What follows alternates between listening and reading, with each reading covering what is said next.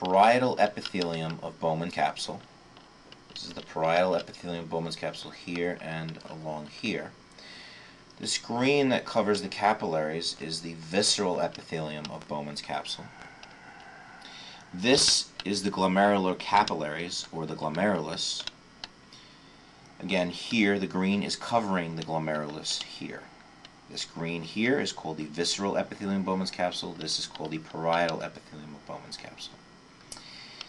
This represents the afferent arteriole, which takes blood into the glomerulus. Leaving the glomerulus is the efferent arteriole.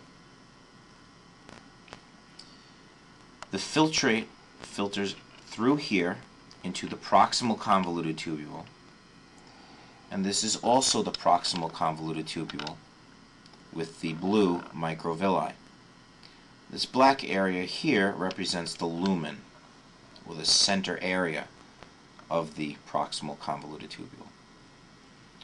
Along here we have the descending limb of the loop of Henle.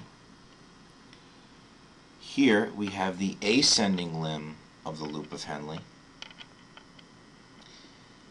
Along here we have the proximal portion of the distal convoluted tubule.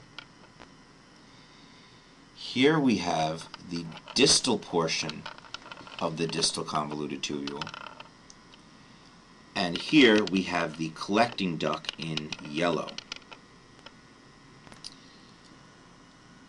Along the afferent arteriole, we are finally looking at the juxtaglomerular cells, or the JG cells as they are also known.